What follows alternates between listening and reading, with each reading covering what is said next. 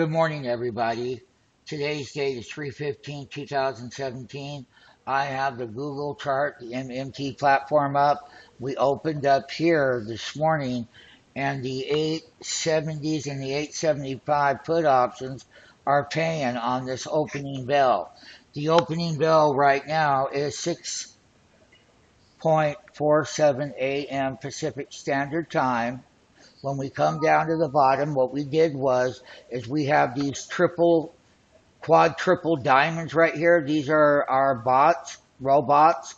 These diamonds are. And the thing about it is that when we're making that low, we got the IR above 25. We have exactly on the trend ratio high was 0.80. That's what we're trading. And when we go and we look at three-quarter delta positive, well, when we get up toward that 3 delta area, well, that would have been up here.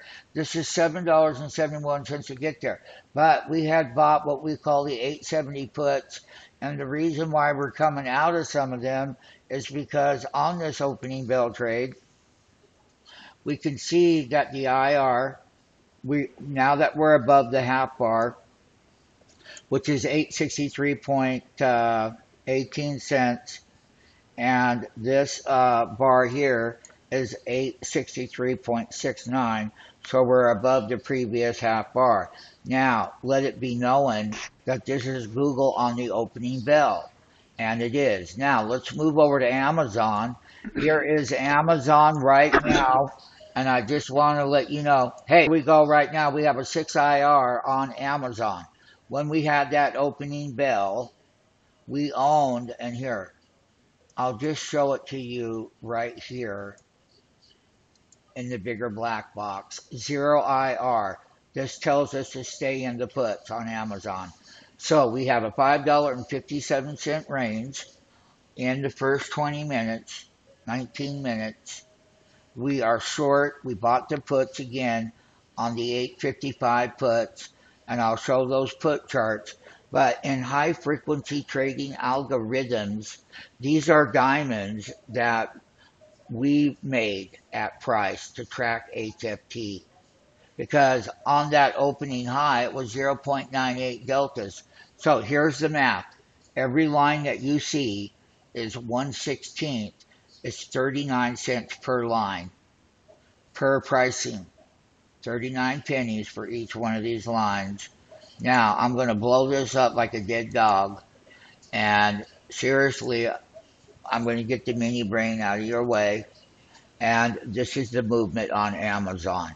There is nothing that says, because the intraday range is at 1, and we have put options on Amazon on this opening bell. Yes, the Dow is at 45 points, and the Nasdaqs are positive, but we're going to put a bottom in. Once we do, then we're going to start coming out, but nothing says we come out.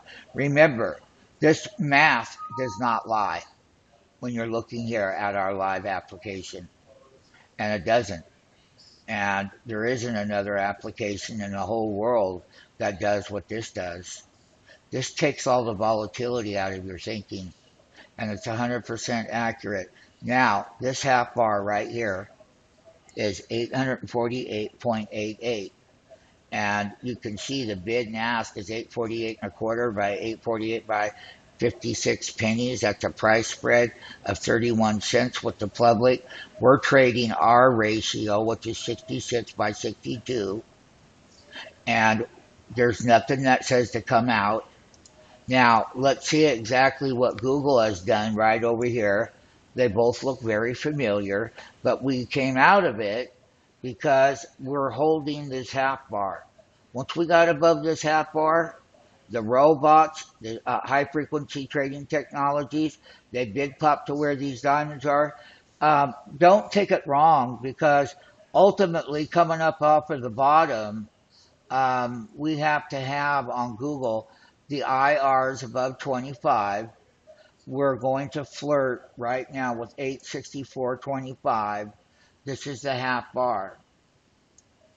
This is the half bar. Here we go live again. I'm just going to let you know this is the turn. That's a 33 IR.